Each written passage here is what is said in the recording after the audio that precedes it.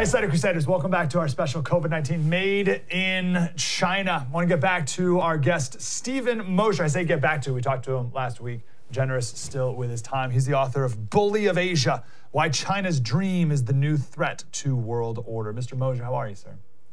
I'm good, Mike.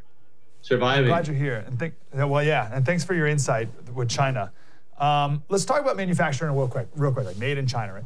When and why did China become the center of the world's manufacturing, and when did we become so dependent on China for our supply chains? Why did that happen? Well, it happened because we took our eye off the ball. It happened because we deceived ourselves about what China was and where it was going. Under the misrule of the Chinese Communist Party, China wants to dominate the world.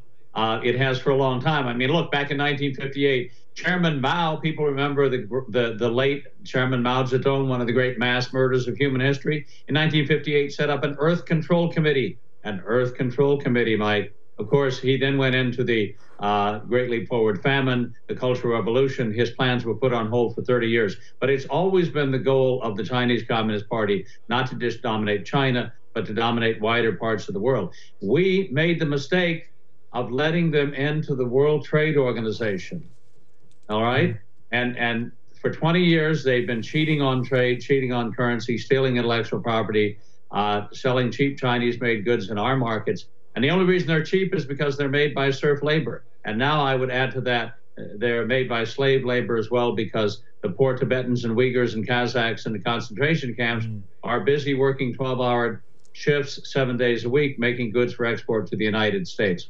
So back to your question, China was let into the world community on the understanding that they would moderate, that they would play by the rules, that they would join the international community, become a responsible player.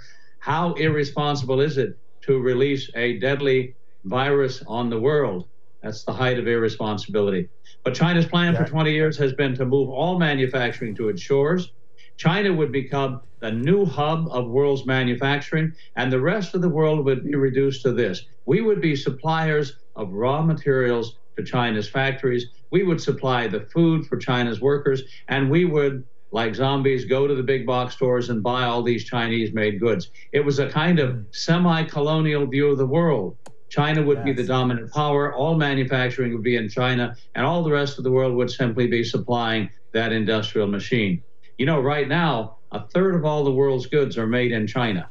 I think we need to turn that around and start making things in the United States again. Yeah, what's amazing is there's no way that was by accident or just happened to be this where now we have a third of the, because there's a lot of places we can make cheap stuff, but there's a reason why it's in China, and that had to be, I think on your point, it was intentional. It was an intentional effort by China to make that happen. Slater Crusaders, thanks for watching the first on YouTube. If you want more, like, subscribe, we got plenty.